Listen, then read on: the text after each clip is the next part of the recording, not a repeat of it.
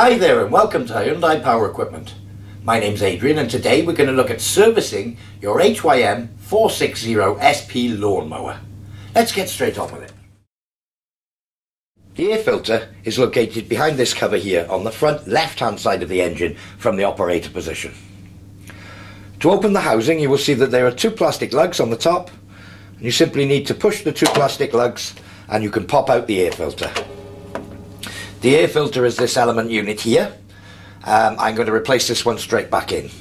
So you will notice that on the bottom of the cover are two radiused hooks, and these simply hook in over these little bars at the bottom of the air filter housing.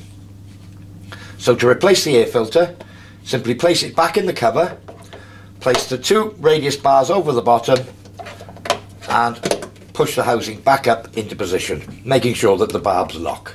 And there we are. That's how to change your air filter. Let's move on to changing the spark plug. Firstly, allow the engine to cool because this exhaust here is very close to where you're working and you don't want to burn yourself. So, first step, remove the spark plug cap.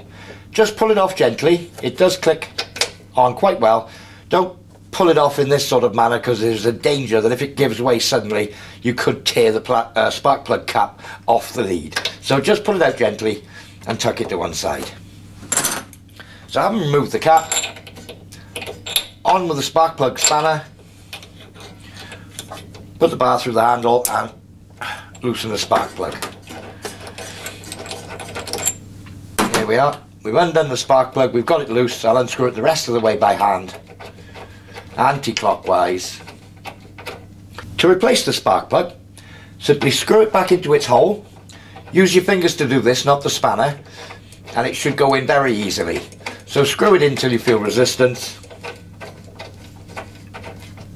There we are. If you use the spanner, there's a likelihood you could cross-thread it and damage the threads. So use your fingers to tighten it to put it back in, and tighten it up with the spark plug spanner.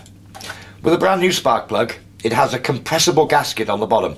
So from when you tighten it up, it may well be 3/4 of a turn, something like that, to compress the gasket until it's at its final position.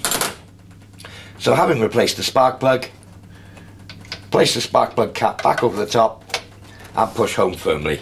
And that's how to change your spark plug. So I'll move on to changing the engine oil on your lawnmower. The engine oil can be removed from this machine in two ways. Firstly, I'll remove the dipstick, and the engine oil has to come out through the filler neck. That's the simplest way to do it on this machine. So the first thing you'd want to do is to run your lawnmower for maybe 10 minutes or so just to get the engine oil warm. Switch it off, remove the spark plug cap. I always say remove the spark plug cap just to make sure that there's no way that it can start if anything gets bumped or what have you. And then tip the lawnmower up in this sort of fashion, and you can pour the engine oil out through the tube into a suitable container. Probably best if there are two of you to do it like this so that one can hold the container under the filler neck, and basically pour the engine oil out until no more comes out, and that'll be the engine oil drained. Alternatively, you can actually use an extraction pump to suck the oil out of the engine. I've got an extraction pump here. These are available from our parts department. And the way you do it here is to simply put the tube down inside the lawnmower, and then, a bit like a bicycle pump, you can suck the oil out. This one actually hasn't got any oil in it because I've just had it upside down and what have you. But yes, little extractor pump is probably the simplest way to do it and the cleanest. It doesn't make any mess and what have you. And simply by pumping this a couple of minutes, and you can suck all the engine oil out already into its container. Okay, so having removed the engine oil, you'll need to refill the engine oil. Now to refill the engine oil, we recommend either a 1030 or a 1540 engine oil. Now this machine takes around 0.6 of a litre, something like that. So fill up the engine oil gradually, maybe a couple of 100 ml at a time or what have you, and then measure it with a dipstick to see where you are. Now when you pour oil in, allow it time to go down the tube and into the engine, because there is a risk if you go in too quickly like that, you could be just measuring the oil that's still in the tube and giving you a false reading. So allow it time to drain down, and then you'll be getting a true reading. So to take the reading, simply place the dipstick down onto the top without tightening it up and pull it back out to take the reading. Now you'll see on the dipstick that there is an L on the very bottom. I'll give you a close-up of this, then a cross-hatched area, and then the letter H. The correct level will be when it reaches to just sort of the bottom of the letter H at the very top of the cross-hatched area. So I'll give you a close-up of the dipstick itself and show you where the oil level would be. So here you can see the letter L at the bottom, the cross-hatched area, and the letter H. I'll show you the correct level on the dipstick. As you can see, the oil level is now just into the letter H, but not above it. Above the cross-hatched area, just kissing the bottom of the letter H, but not above it. So that is the correct oil level. I'm happy to replace the plug.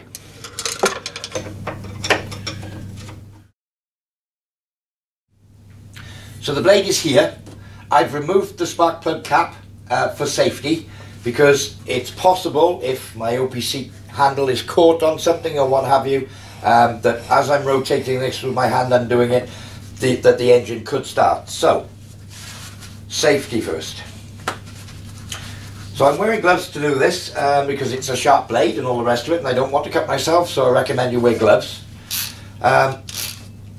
First thing to do is remove the central bolt. Now this is fairly tight, and with a 16mm socket there and a 1/2" ratchet, just loosened off the bolt. Now before I remove it completely, let's have a look at the orientation. You'll notice in the blade that it has a square hole there and more of a circular hole that end, so that you can see the square lugs underneath and the circular lugs underneath, so it can only go on that way round in this plane. However, it can still go on upside down, so this way round.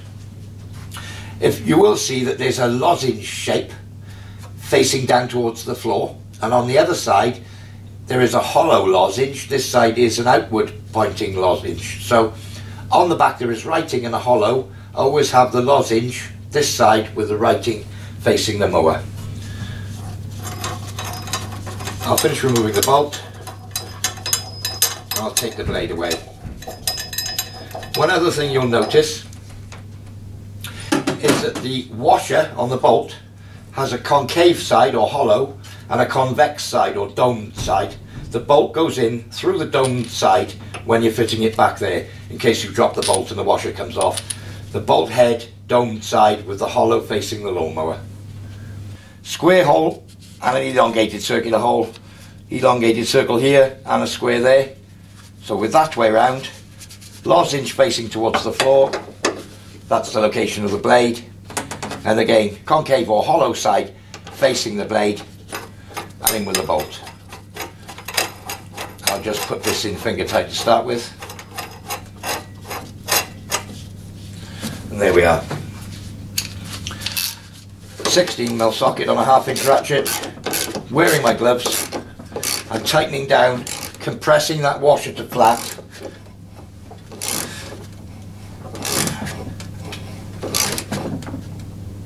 And giving it a good bit of welly, but not being ridiculous, a good bit of welly, I've tightened up that main bolt.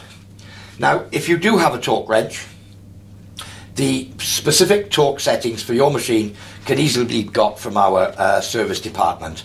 But if you're using a 1/2" ratchet, really good and tight is the general rule of thumb. You don't want your blade spinning off. Ideally, you would set it to the correct torque setting. I do hope you found this demonstration on servicing your lawnmower helpful. For any more information on your lawnmower or any of our other products, visit hyundaipowerequipment.co.uk. For any of the parts I've used in servicing the lawnmower, you can contact our parts department on 01646 687880. I've been Adrian, and happy mowing.